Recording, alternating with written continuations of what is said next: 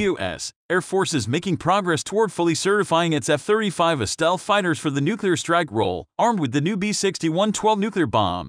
Flight tests of the jet carrying the weapon were recently completed, involving the release of what the service described in a statement as the most representative B-61-12 test asset from an operationally representative F-35A. The service has said in the past that the F-35A could start carrying the bombs operationally before the end of next year. The full weapon system demonstration, the first of its kind for the Joint Strike Fighter in the nuclear strike configuration, involved two Air Force F-35A conventional takeoff and landing (CTOL) variants, each dropping a single unarmed B-61-12 Joint Test Assemblies (JTA) over the Tonopah Test Range in Nevada. This range is part of the wider Nevada Test and Training Range and has a rich history of nuclear weapons testing, as well as other sensitive research and development and test and evaluation efforts. You can see a rare video tour montage of the range in this previous war zone story.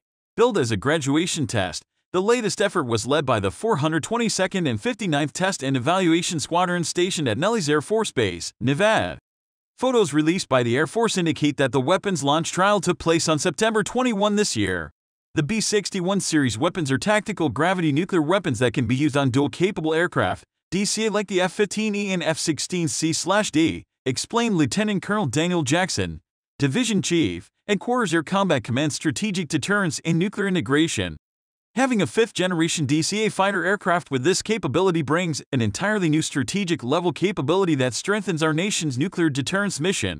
Development of the B-61-12 has been ongoing since at least 2011, and the new bomb is technically a refurbishment and consolidation of four existing variants, the B-61-3, 4, 7, and 10.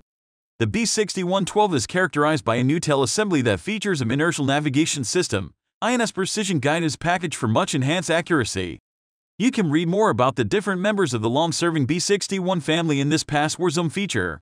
According to a statement from the F-35 Joint Program Office, the latest tests involved high-fidelity, non-nuclear mock B-61-12s, and each weapon was dropped at a different altitude and speed.